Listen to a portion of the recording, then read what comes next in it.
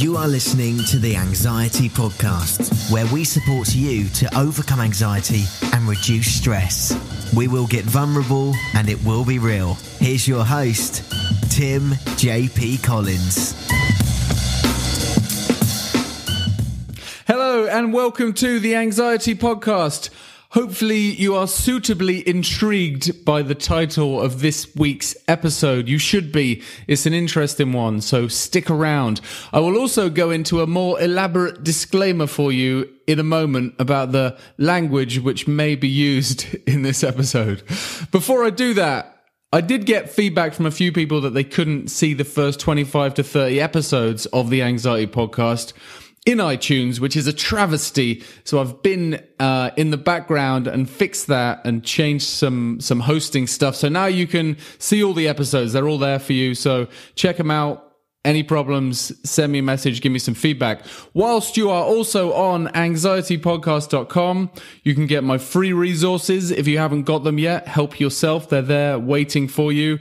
There's also information about my online course. You can find out more about that there. And if you want to speak to me directly, find out about coaching, jump on the phone and start overcoming your anxiety, then just click on the coaching tab, have a little read through, see if it's something which resonates with you. And if it is, you can book a call to speak to me directly. Okay, so I'm going to introduce this week's guest to you. Before I do so, as you may have noticed from the title to this podcast, there's going to be some profanity in this one. So if you are offended or upset by said profanity, then maybe skip this episode. If you don't mind, then keep fucking listening. This week I'm interviewing Mark Manson. He's a blogger, an author, an entrepreneur. He specializes in writing personal development, as he says, that doesn't suck. His website, markmanson.net, is read by over 2 million people each month. So he's just got some great insights. He kind of started in the anxiety world as well. So he understands our space and some of the stuff we're dealing with. And we'll be talking about his latest book, which is coming out. It's available now for pre-order, but it's coming out officially in 1 week's time. And it's called The Subtle Art of Not Giving a Fuck. So there, I've said it, I've started and it will continue. So here we go. Let's introduce Mark. Okay, so Mark Manson, welcome to the Anxiety Podcast. It's good to be here, Tim. Thanks for having me. Yeah. So we're going to get on to talking about your new book that's coming out in September. Is that right? Yeah, September 13th. Cool. And we will obviously, as always, provide links to where people can find that in the show notes. But I think we should build up to a bit of a crescendo and talk about the book a bit later on. And maybe to start with, we'd love to get to know Mark a little bit better. So probably some people listening to this know who you are because you've got a pretty famous blog out there. But maybe we could go even further back and talk about your own experience with anxiety and then kind of move through to what you're up to today. Sure. So actually, I mean, you could almost say like my anxiety is a big reason that I'm here today. So I'm a blogger and an author, and I write about personal development, psychology, personal growth, these types of topics.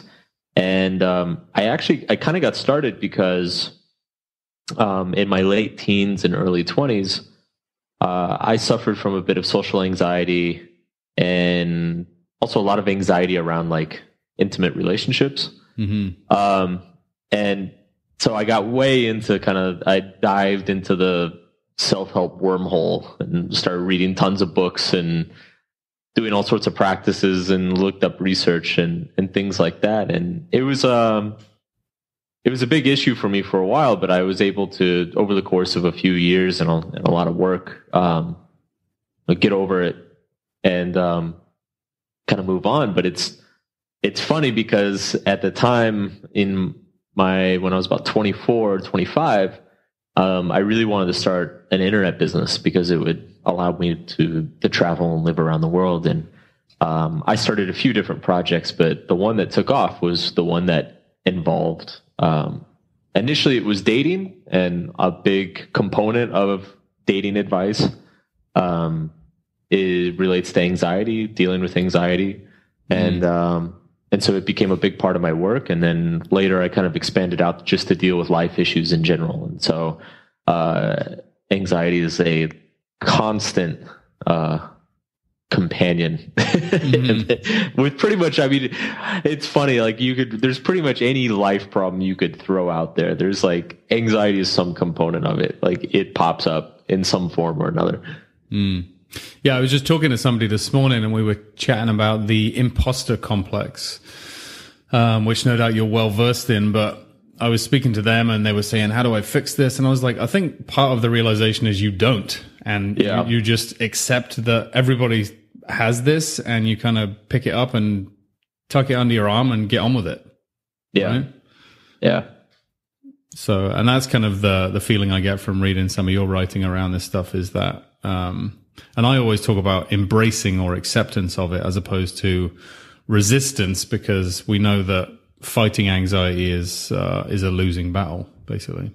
Yeah, it's so much of it.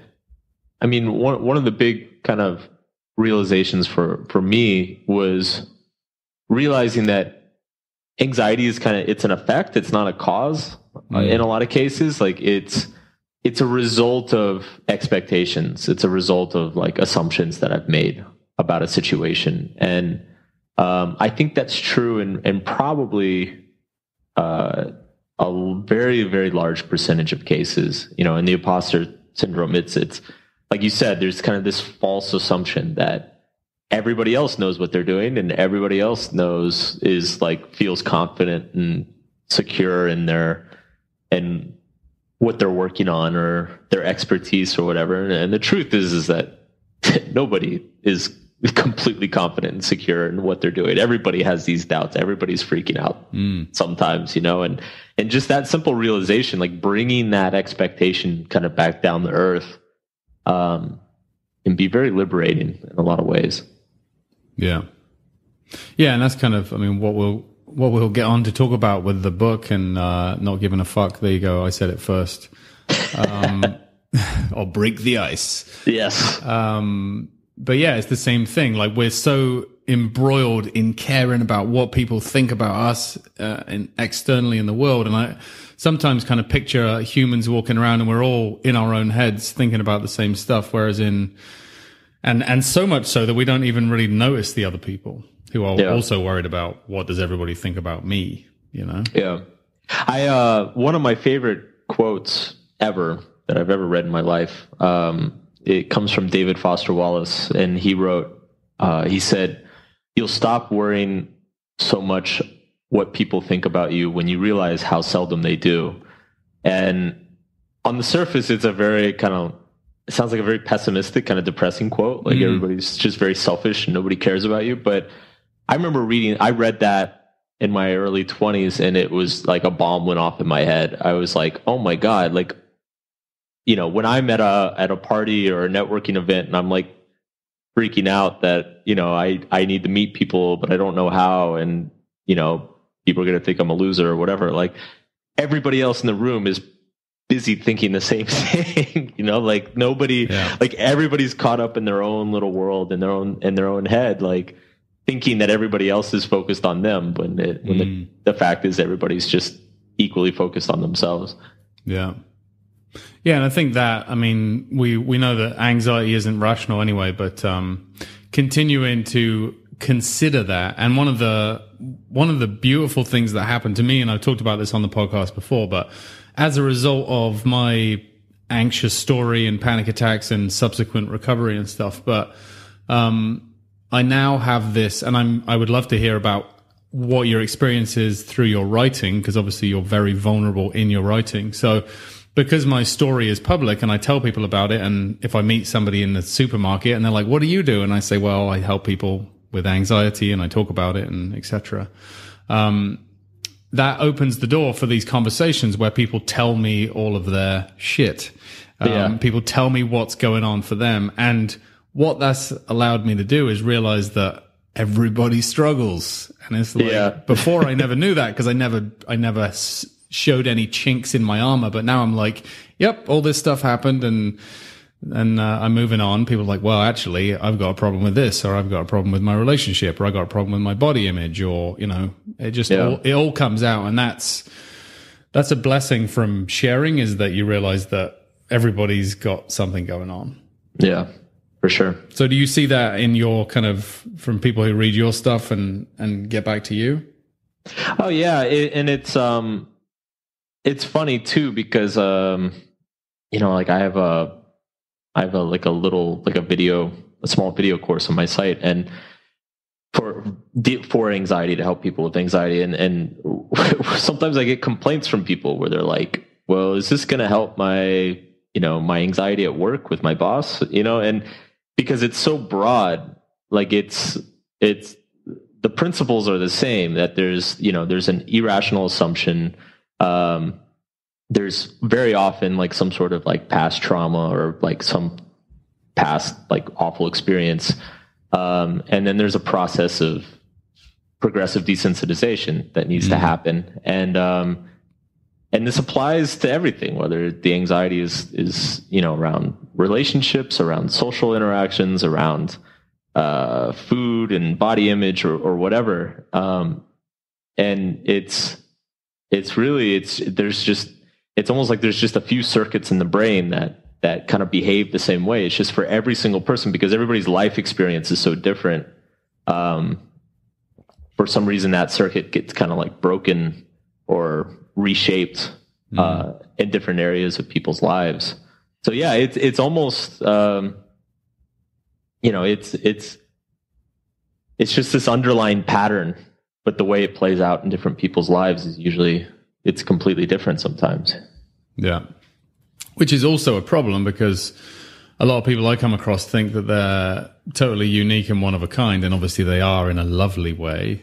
Yes, of course. We're all snowflakes. Yeah, we're all special.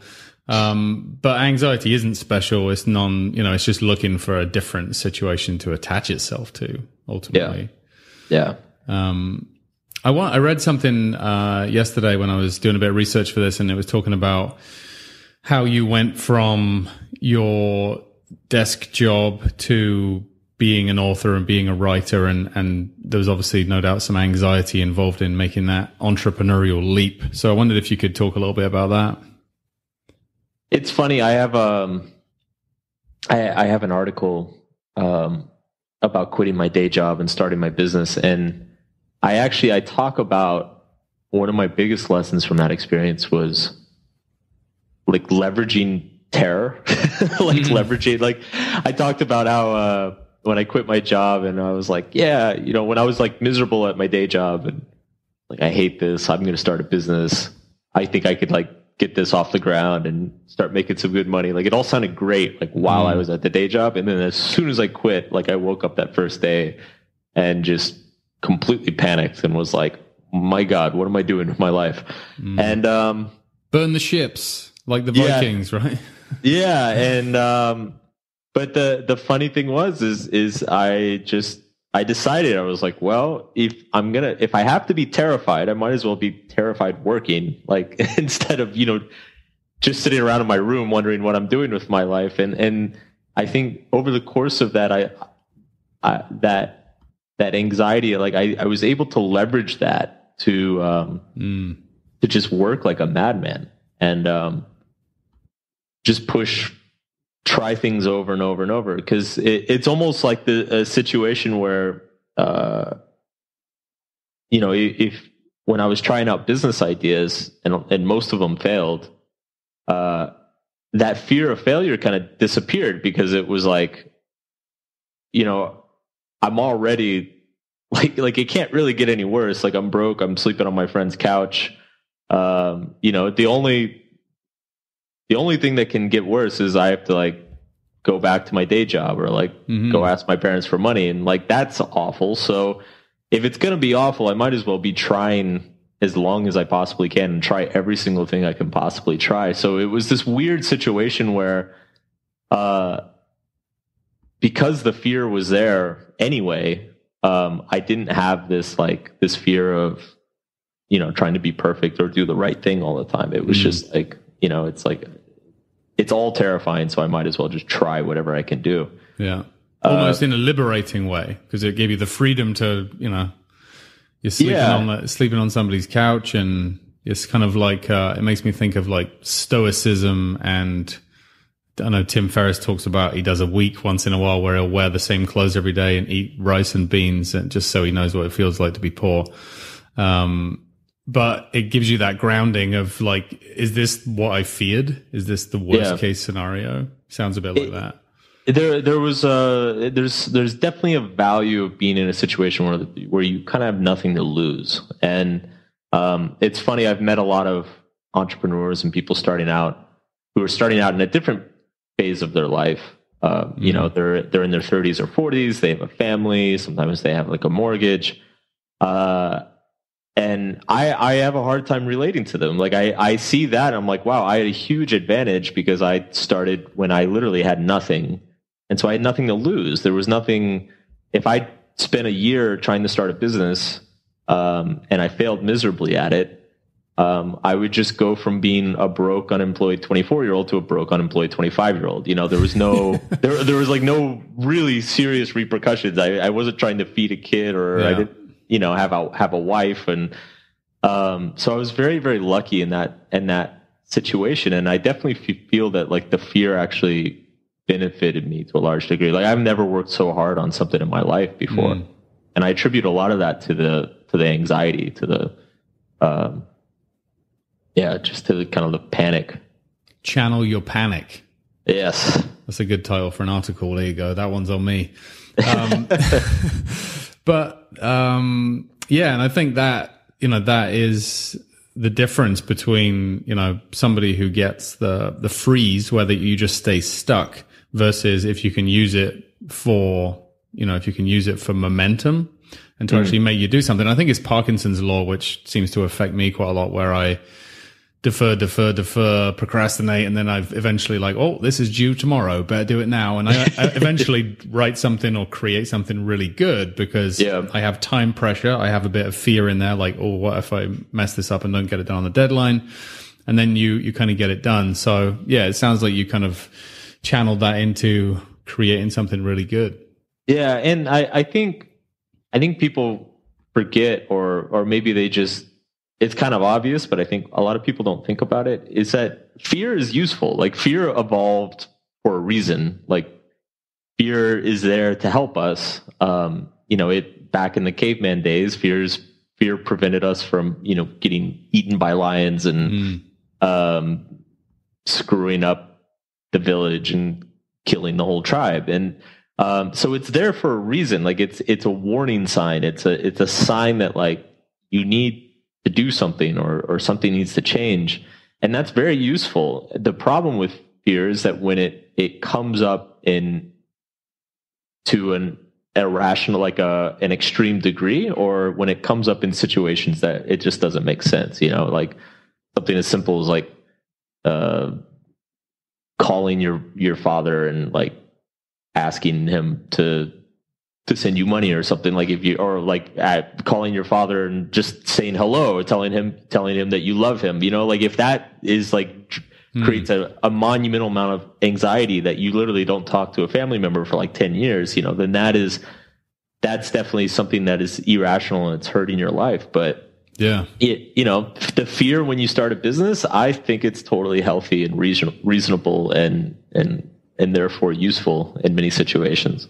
Yeah, and to kind of further agree with what you said, I think people talk about fear with public speaking, and believe me, I had a meltdown on stage before, so I'm totally familiar with that. But subsequently, I believe that so many people have the pre-game jitters or anxiety before they talk, even if it's professional public speakers or whatever, and I kind of think like if you didn't have any, in the absence of any anxiety, it would probably mean that you didn't actually care very much. Right. So if you don't care about the audience, or you don't care about your message, or you're not passionate about what you're talking about, and you have no anxiety, then maybe you shouldn't be there, because it means you don't care what people think. And I think what you're saying is the same thing. Like, and I've said before, like fear is a barometer of significance. Yes. So if you're doing something which is meaningful, as in starting a business, securing your future livelihood and you've got a bit of anxiety involved, then yeah, that's not a bad place to be. That's a good way to put it. And you could even make the argument that if you're becoming extremely anxious in situations where it doesn't make sense, it's probably because you're putting an undue amount of significance, And I look back at my social anxiety when I was younger, and I think a large percentage of it was you could directly attribute it to, I just cared way, way, way too much what people around me thought about me. And as soon as I kind of like let go of that and got comfortable with the idea of, it doesn't matter if some people don't like you. It doesn't matter if, you have an awkward conversation. Like, these things are just part of life. Like, once I kind of was able to internalize that through experience, a lot of that anxiety kind of solved itself, because I realized, if you go into a party and you talk to 5 people and they don't really think you're that cool of a guy, or the conversations are boring, like, that's not the end of the world. That's not a life-changing event. And, but when you're, as like a 18, 19-year-old nerdy guy who had spent pretty much his entire adolescence in front of a computer screen, like, that was a huge event. That was like massively life-changing. So I like that, like tying it to the significance. Yeah, for sure. And I think that, as we talked about earlier, like, people just are so in their own heads, they don't recognize. And that's why, this podcast is useful, because all the stuff we talk about, somebody who is in their early 20s finds it and listens to it, and they're like, oh yeah, maybe I am placing too much significance on what people think about me, because actually they're not even paying attention. Yeah. In a good way, which is kind of freeing. And as one of the things that I found useful to reflect on, and I don't know who said this or where I heard it from, but like, might have been James Altucher or Derek Sivers or one of those types of people that I read or listen to, but it was something along the lines of like, in 1,000 years, nobody will even know who we were. Like, they were like, I don't know who my great-great-grandfather is. Yeah. So the mistake you make with the girl at the bar, like, it's so insignificant. And actually the real people like it when you get it wrong. That's what you come to learn, is people like it when you fuck it up. They're like, oh my God, I thought Mark Manson was like this untouchable, bulletproof superstar, but actually he's a normal guy. Yeah. He made a mistake. And it gets even better if you're able to admit that mistake. If you're able to be like, wow, I said something really stupid. Like, people are like, hey, it's okay, man. Hey, come here, give me a hug. Like, like, people, it brings out the best in people when we see that kind of like, that vulnerability. Yeah, because like you said with the tribal thing, we just want to be loved, right? We just want a hug. That's why the superstars who have meltdowns, like the famous people who have meltdowns, or the sports people who crumble under pressure, people gravitate towards that, and they virtually hug them and embrace them as a community. And that's why a lot of times, America being famous for the land of second chances for people, right? But it's because people are like, well, they're human. They made a mistake. Now I like them more because I used to think they were perfect. Yeah. Yeah. Great example of that. In some cases. It depends who. Yeah, maybe not always. Yeah. A lot of the time. Yeah, and I think like one of the I had Dave Asprey of Bulletproof fame on a few weeks ago, and one of the distinctions he made, which I just think is fantastic for people listening, is he kind of like talked about the difference between again, this ties back to what you said about self-preservation. As humans, without anxiety, we would have died out as a species. But he said, his quote was like, I can feel the symptoms in my chest. I just don't believe them when they tell me to die or tell me that I'm going to die. Right. Yeah. So it's like, and I think that's the evolution of anxiety for me. Now I'm like, oh, I'm just about to do something significant, meaning that's good. It's significant. I feel this feeling in my stomach, but I know that it's not the end, right? Right. Exactly. And when you were talking about public speaking earlier, like that was the first thing that came to my head, because I used to get incredibly anxious giving talks years and years ago. And At this point, it's funny. The anxiety is still there. The exact same anxiety. It's just my reaction to it is completely different now. It's like now I have a very calm and accepting reaction to it. Like, just like you said, it's like I sit backstage and I'm just like, yep, about to speak again. This is what happens. And you just go with it. Yeah. And I've done like talks on this before, but like people who end up being successful speakers are people who feel that, and then they turn that into excitement and energy and exuberance and all these great, things that you can, Mark Manson on stage where you have some adrenaline running through your veins is way more interested than Mark Manson who looks totally chilled out and doesn't care. Like it's night and absolutely. Day. Before we move on from the social stuff, I wouldn't mind talking about that a little bit, if you have, because that's clearly something which you had quite a lot of experience in. So for people out there, and if we want to talk about it from a male specific point of view, but if people out there are struggling to engage in conversations with the opposite sex and kind of get out there and meet people, what are some tips that you would give them? I generally recommend an approach. I mean, one thing I notice with people who have, particularly in the dating arena, people who have a lot of anxiety in terms of like meeting people, there's two problems that are, I guess, exaggerating that level of fear. Because like public speaking, it's normal. Like it's normal to get nervous when you talk to an attractive person. It's normal to get nervous before a date. Like that's a healthy fear. When it gets unhealthy is when it turns into this like huge deal that consumes you. And with people that it consumes, I've noticed that there's kind of two things going on. One is there's not many options. And this isn't to say that these are just unattractive people, because actually a lot of people who get really, really anxious about dating are very attractive and interesting and have a lot going for them. It's just that they don't put themselves in a situation or an environment where there's a lot of opportunities. So, taking that first step and like signing up on a dating website or something, or getting on Tinder, or getting a friend to introduce you to a bunch of people. Like if you have like a steady flow of options coming in, suddenly there's not all this pressure to, that one person you get a date with that year. You have to put like all of your eggs in that basket and be like, oh, this is it. This is my one chance. Like that's just going to drive you insane. And it's unrealistic, because you shouldn't have that, put those sorts of expectations on a person you just met, because you don't know who they are. You don't know them.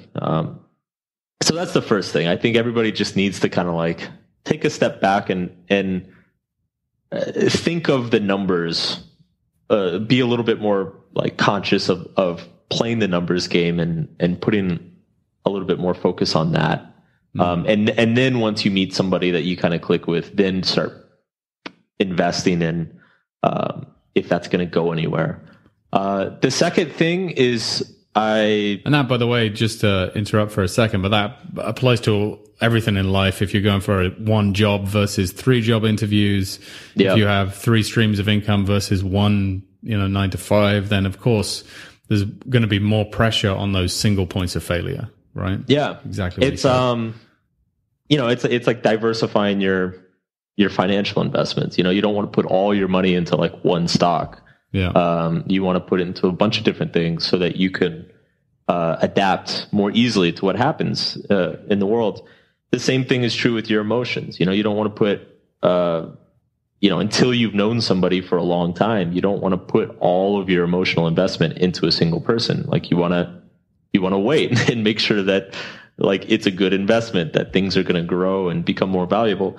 The other issue that I see all the time is, and this is just true, again, this is just kind of like a typical tendency of people who suffer from anxiety, is that they try to go A to Z like immediately.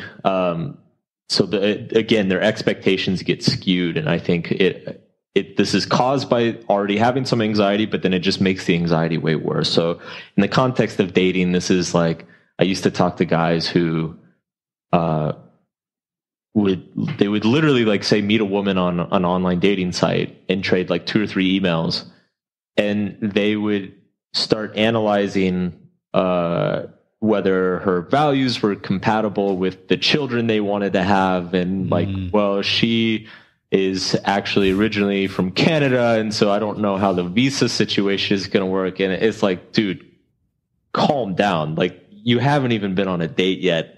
And taking it one step at a time, like, just start simple, start with, let's have a conversation and see how that goes before making any sort of judgments or like major decisions about like your lifelong future or lifelong potential. You know, start with that first conversation, see how it goes. And that just relieves so much pressure, because then there's no like necessarily like good or bad outcome. It's like, if you have a conversation and the conversation goes really poorly, it's like, oh, well, I don't have to worry about visas, and I don't have to worry about her values, and I don't have to worry about this or that. You know, it's like, start with the conversation. If that goes well, then, you know, go on a second date, see how that goes. And then if that goes well, then you can start getting into like, all right, how compatible are we? Like, just go A to B, B to C, C to D, and try to like limit your brain from making too many judgments or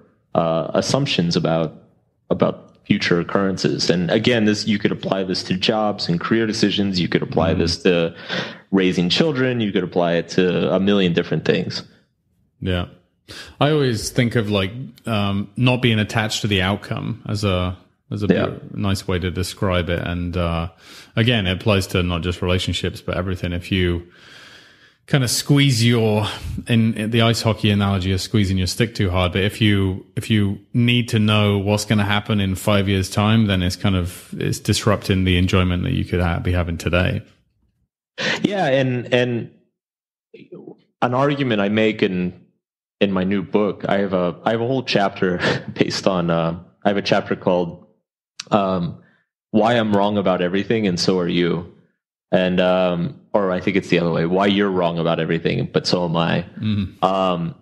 And I dive into like one of the biggest kind of most profound realizations for me when I started digging really deep into like psychological research and understanding like our brain and our biases and how our memories form and how we remember certain things. The more you dig into the psychology of all this stuff, the more you realize that our brains are totally flawed. We're horrible at making predictions. We're horrible at making predictions about our own happiness or unhappiness.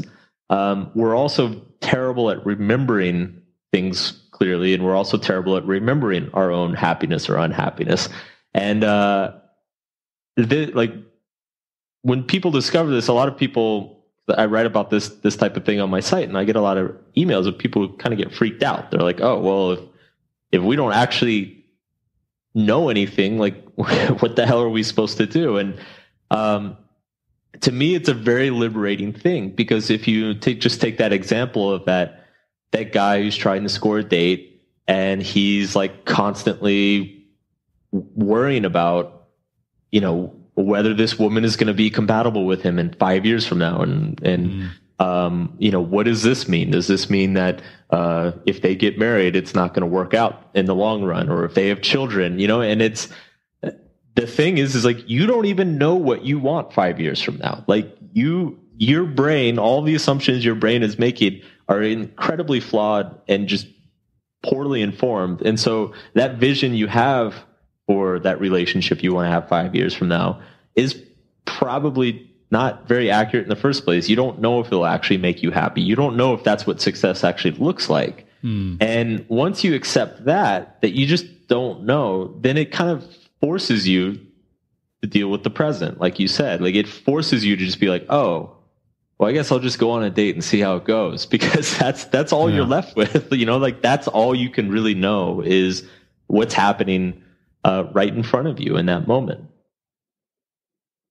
Yeah, I think That's very well said. I know I read one of your other articles, which I think is one of your popular ones, but it's titled "Stop Trying to Be Happy." Yeah. So I think that probably speaks to similar stuff, right? Yeah, it's this idea that there's kind of a weird paradox in that when you try to chase happiness, the act of chasing itself makes you unhappy, if that makes sense.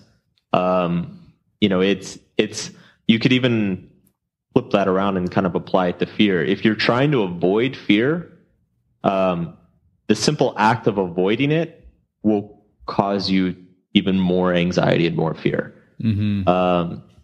And so really the only way, kind of the proper approach to managing our emotions, whether it's positive emotions or negative emotions, is to just simply inhabit them, just simply accept them as they arise, because none of them last. Good emotions don't last, bad emotions don't last. And so it's really developing this like internal skill of recognizing them, experiencing them, accepting them, and then letting them go. It's almost like a Buddhist type concept, but it's actually psychologically healthy. Yeah. Yeah. And I use something with my clients and listeners, which is, I call the 3 C's, which kind of talk to, some of what you're talking about at the moment. The 3 C's stand for, curiosity, courage, and compassion. And this is kind of how I encourage people to interpret their anxiety. So curiosity being, what's this feeling? Where's it coming from? Is there a reason for it? What is it? Where is it in my body? What's it doing? And just to kind of recognize it instead of turning away from it. Courage being prepared to kind of sit there and actually feel it. So not to try and avoid it or run away or, forget about it, because as I learned the hard way, the things that I tried the hardest to forget were the ones which showed up the most. Yeah. And then compassion, because as you no doubt know, people who are sensitive or anxiety sufferers are massively hard on themselves. Yeah. And so it's kind of like the 3 C's are just a reminder to work through that process, which I think is totally in line with what you said. Yeah. What you resist persists is something you quoted in one of your articles, right? Yeah, it's a popular saying from, I believe it's Buddhist originally, and but yeah, it's absolutely true. And I like the compassion thing a lot too, because what I used to notice with a lot of people who struggled with dating and relationships is anxiety it often accompanies a kind of, I don't want to say selfishness, but like people usually get anxious around things or situations where it's like they want something for themselves. And so in dating, it's most anxiety stems from people who really want somebody to like them. They want to be loved. They want to be validated. They want to feel sexy. They want to feel important. And what I used to try to kind of explain to people is like, if you're constantly approaching dating in terms of like getting something, like getting validation from other people, this is just, it's going to backfire. I mean, obviously we all want love, but like, this is not, you don't start with like demanding love with every person you go on a date on. A much better way is to approach it in terms of like, who are they? What are they about? Kind of the curiosity you were talking about, but like, what are her needs, or what are his needs? Are those needs that mesh well with my own? Yes. And kind of leading with that compassion of like trying to understand who the person that you're meeting is, what they want, who they are. And then once you feel like you have like a decent understanding of that, then ask the question, will this get me what I want? Will this mesh well with what I'm looking for? And it's funny because like leading with that compassion often, it eased a lot of like the anxiety and the worrying that a lot of people have. Like it helped them like stop trying to control, like every date or interaction. You know, it's like they stop, like, because it starts flipping all these things, like all these mindsets around. So, you know, so that you take like the person who's like, oh, how do I get this guy to call me back? He won't respond to my texts. Like, give me the line that will get him to like respond to me. That comes from like a very anxious and self-serving mindset. But when you approach it from a mindset of compassion, you just kind of realize like, oh, well, he's not responding to me because this isn't working out for him. And that's okay. Like, I can appreciate that. And it's probably better that things end, you know, instead of trying to force something. And so it can lead to like some very radical shifts. Yeah, absolutely. I mean, unfortunately, the way it goes in life is the things that the people who are least connected to the outcome are the most attractive. Whether that is again relationship, or whether it's a business you're trying to buy or a job you're trying to get. If you don't give a fuck, which is kind of what we're talking about today, I don't swear a lot on my podcast, so people are raising eyebrows, but that's okay. Yeah, if you don't care, then and you don't need it, and people are gonna be more attracted to you, pay you more money, and you'll have more opportunities. That's just the way it goes, because there's a huge power in not being attached. But I think the other thing that you said, which I love, is so on point, is stop making it all about you. Yeah. Right? Get out of your own head. And this, again, comes to the public speaking analogy, but somebody gave me some advice, which was like, go on stage as though somebody in the audience needs to hear your message. Stop worrying about whether you're sweating or your heart's beating fast or you feel like crap. Realize that if you share your message and you can impact one person watching or listening to this. And I applied the same thing when I was nervous when I first started the podcast. You know, now fast forward a year later and I get messages from people saying how it's changed their lives. And so if I never got over that myself and made it all about me, it wouldn't have had the impact. So I think absolutely 100% on point with what you said is if you look to serve, look to support, look to give to other people. And you know, if you do that, then you're less in your own head about what's up with me and more about how you can help them. And guess what? If you help somebody else, it also helps you.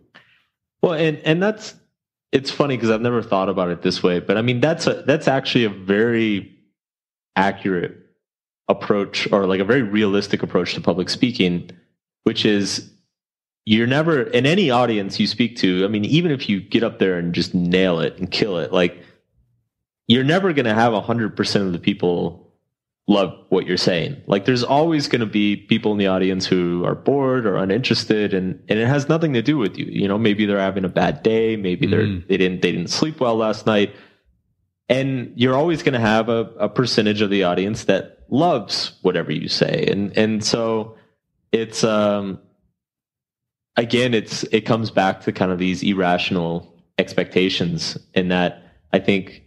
And I see this in myself too. It's, you know, when I get really nervous or anxious about a public speaking gig, a lot of times I have this all or nothing mindset in my head. It's like, oh, either the audience is going to love me or the audience is going to hate me. And the truth is that pretty much no matter like what I do or how good my talk is, there's going to be, you know, 30 or 40% of the people are going to love it, or 30 or 40% of the people are going to hate it at the same time. And so it's really nice to just remind yourself that it's like, okay, no matter what happens, you're there.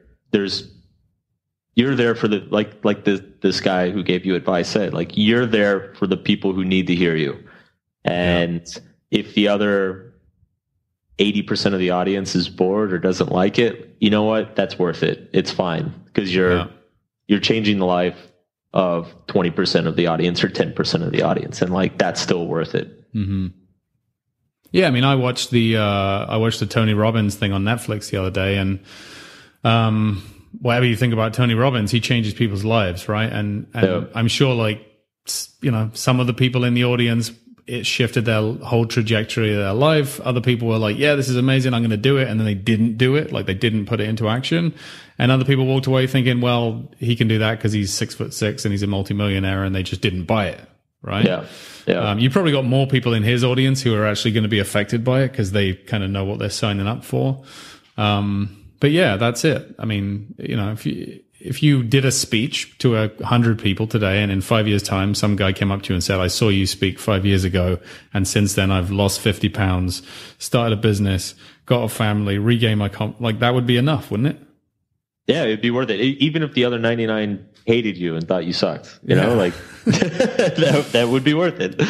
Yeah. Well, you must experience some of this yourself, because if, go to markmanson.net and read articles, but your style of writing is quite polarizing. Oh yeah. In that you use language, you use, you are polarizing in the way you write. Yeah. So I'm sure you must get, lots of messages from people saying, "I really connect and resonate," and other people saying, "You're a psycho. What are you talking about?" Yeah. It's, I joke with my wife sometimes that I could publish my grocery list and I'd probably get 100 people telling me that I'm brilliant and 100 people telling me that I'm a total idiot and should never write again. And, it's kind of reached that point, a lot of times people will ask me, they'll ask me, your audience is so big these days. Does that intimidate you? Do you get worried? And it's funny. It's actually kind of the opposite. Because the numbers are so large that it just doesn't even feel real anymore. It's because it is true. It's whatever article I write, 100 people are going to tell me it's the most brilliant thing they have ever read, and 100 people are going to tell me that I'm a moron and that I should, jump off a bridge or something. And, wow. It just stops kind of meaning anything at a certain point. And it's in a very weird way, this popularity has, it's kind of forced me to get back to really kind of writing, getting back to what inspires me individually, because it's, once you pass a certain point, if you try to please everybody, it's impossible. It's never going to happen. Mm-hmm. So you just have to be who you are and say what's important to you, say what matters to you. Otherwise it's just going to eat you alive. I heard somebody say something like that once, which was you should write whatever you're going to write, irrespective of the feedback you think you may or may not get. Yeah. And kind of stay aligned that way. But, I've also heard people say to me, and maybe it's just a way of justifying the haters, but, I've also heard people say, when you start getting hate mail, it means you're actually getting somewhere. Yeah. 30 years ago, I might not have agreed with that, but, it's the internet, man. People will rip on you for anything. Yeah. So yeah. Subscribe to your newsletter. Yeah, right. Exactly. Man. If you're getting hate mail, it means that people are paying attention. It means your message is getting out there, and people are seeing it. There's a good example who's running for president at the moment. Exactly. Polarize that. What at what point in the evolution of your blog did you know that you were onto something?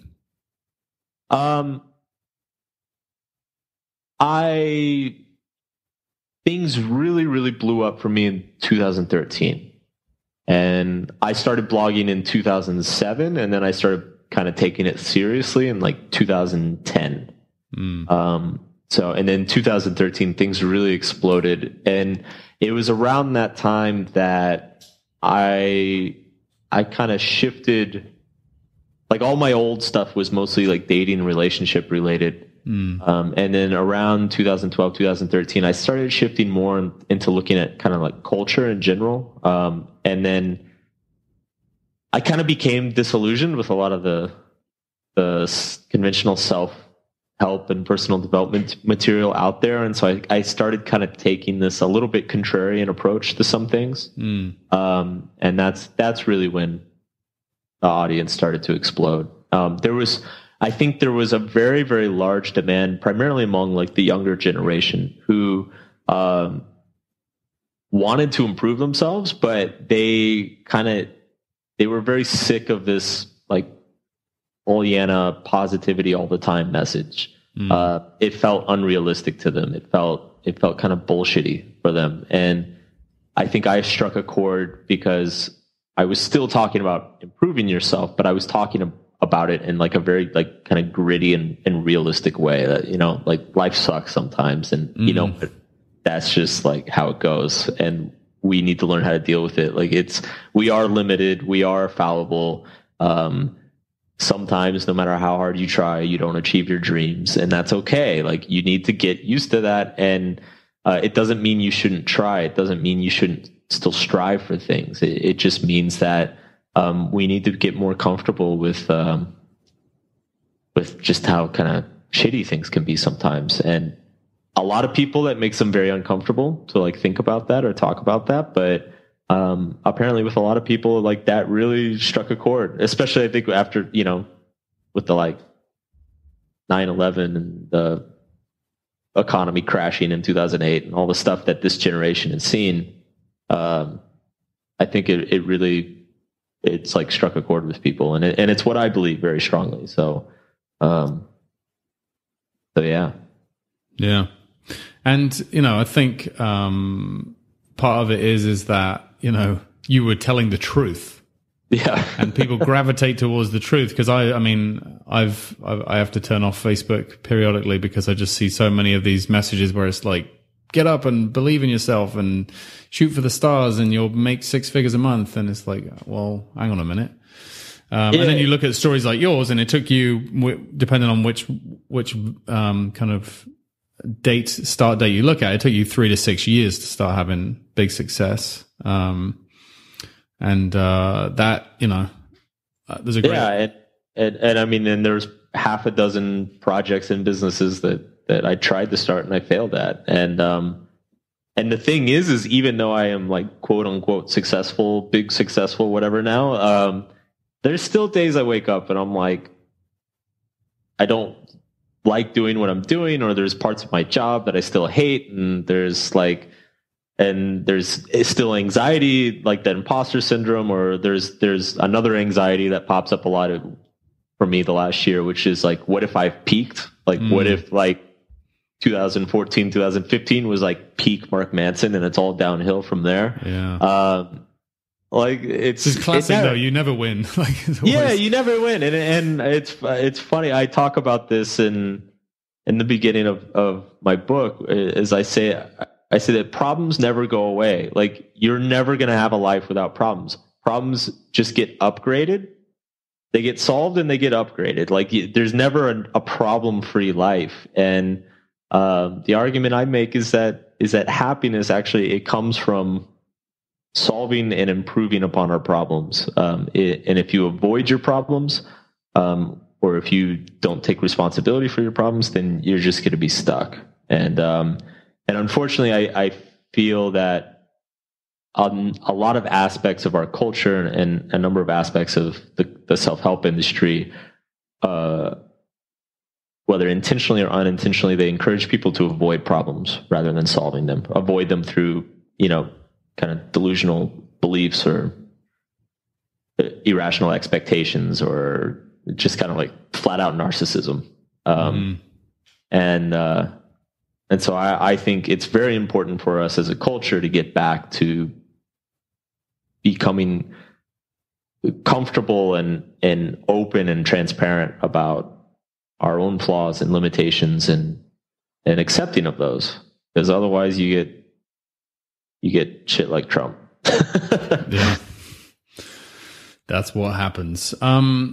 So I wanted to get on to the book, and I don't know whether it makes sense. When I was reading up on the subtle art of not giving a fuck, a counterintuitive approach to living a good life, one of your articles, I think it was from 2013, back when you were still good, when you were still on the way up. But I liked in that article you had 3 subtleties. So is it worth going through those 3, and then we can kind of expand on that? Sure. Okay. So subtlety number 1 is, and again, excuse the language, I'd never really feel comfortable with this. Not giving a fuck does not mean being indifferent. It means being comfortable with being different. Yep. Yeah. And this is a big issue. so when I wrote the article and also when I wrote the book, I love the title. I think it's hilarious. It's very, like, my style is very irreverent. It's very kind of in your face.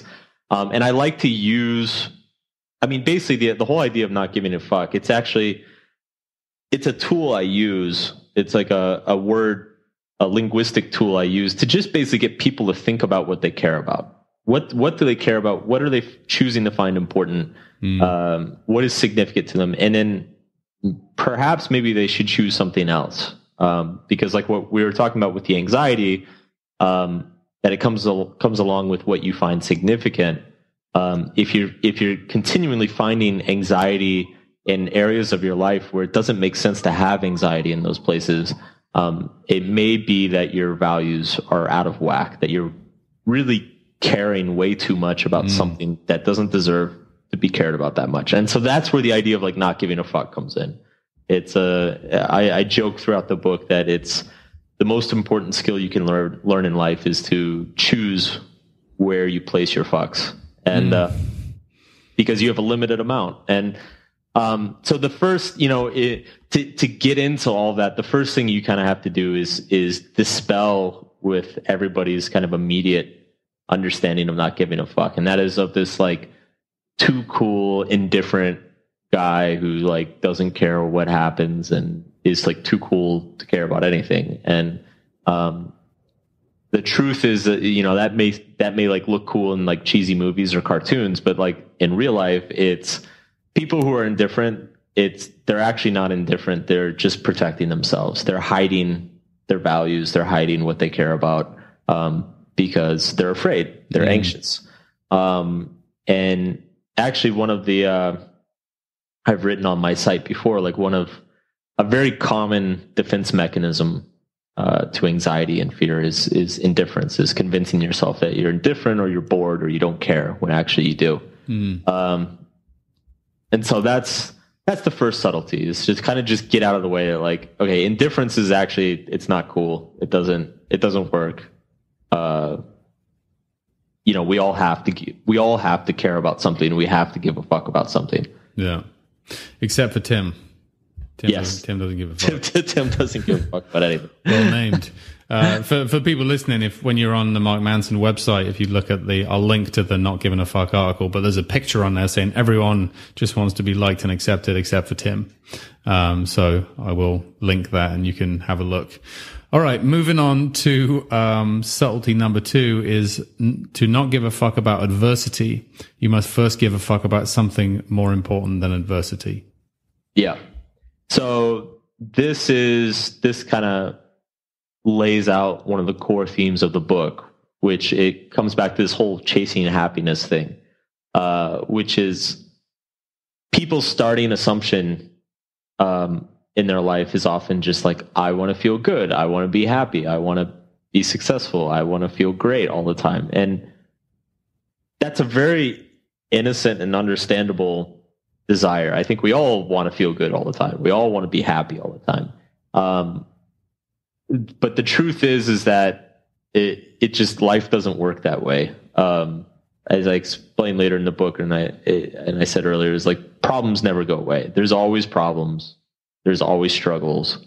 And so instead of trying to avoid your struggles, you should choose which struggles you think are worthwhile. And so that's what this subtlety means, is that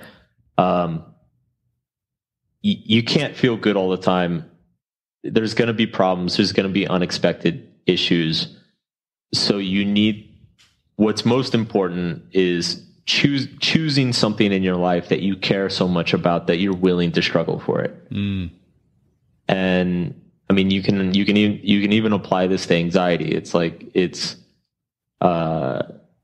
you choose something more important than whatever makes you anxious, it's like what we were talking about with the public speaking. It's like, if you knew that one person in that audience, you were about to change their life, like, that's way more important than how you feel at that moment. That's way more important than you being nervous, or like if people clap for you, or even if you get invited back or get a bad review, like that, changing that person's life is way more important than that. And so that once you care about that and prioritize that, interestingly, like a lot of the anxiety goes away, or like it becomes much easier to manage. Which is in line with not making it about us, for sure. And it's interesting because at the moment, me in my little life, I'm just about to embark on a bit of a nomadic experience, which I think you've done in the past. I'm going to travel with my family for a bit and still kind of podcast and coach and stuff on the road. But just, I've always wanted to travel, and I kept deferring it. And eventually I was like, let's just go now, and we'll just work around it. Right. Yeah.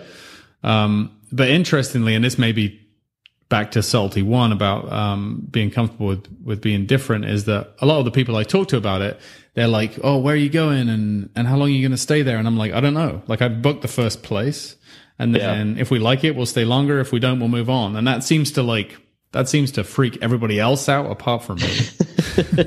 I'm like, you can book a house and you can rent it and it's fine. And they're like, that's irresponsible. But I think that's a reflection of them feeling uncomfortable with it more than anything, right? It's interesting. Yeah, because it's something they can't imagine for themselves, and so it's much easier to just judge you. Yeah. Which is fine. I got broad shoulders. Subtlety number 3. We all have a limited number of fucks to give. Pay attention where and who you give them to. Yes. So this comes from the fact that, both in terms of common sense, but also a lot of psychological research shows that, we have a limited amount of attention and focus that we're able to give, like mental focus. We have a limited amount of time in our lives. We have a limited amount of energy each day. So in a sense, our fucks are finite. You cannot care about everything equally. It's just psychologically not possible. And so that forces us to start prioritizing certain things over others. And that prioritization is probably one of the most important things you can do in your life is like being aware of that prioritization and being able to change it. And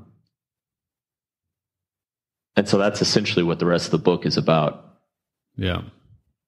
Which is, I feel this so much in my own life because, working on from an entrepreneurial pursuit point of view, I started working on the anxiety stuff, and then people are like, oh, you should expand into stress, and you should do businesses, and you should do this and that. And I don't know why, but the best advice I ever got was just to focus on one thing and really build this community and build support for these people. And as a result of sticking to that and avoiding my natural, tendency to shiny penny syndrome and start a different project and do something else, this is one of those ones where I've just been laser focused and it's paying off. The message is getting out. More people are listening. The word is spreading, but it wouldn't have spread if I started saying, well, I do, I dabble in anxiety. I also do a little bit of stress and a little bit of time management and a little bit of procrastination. No, because people want to be drawn to something where they have an affinity with it. And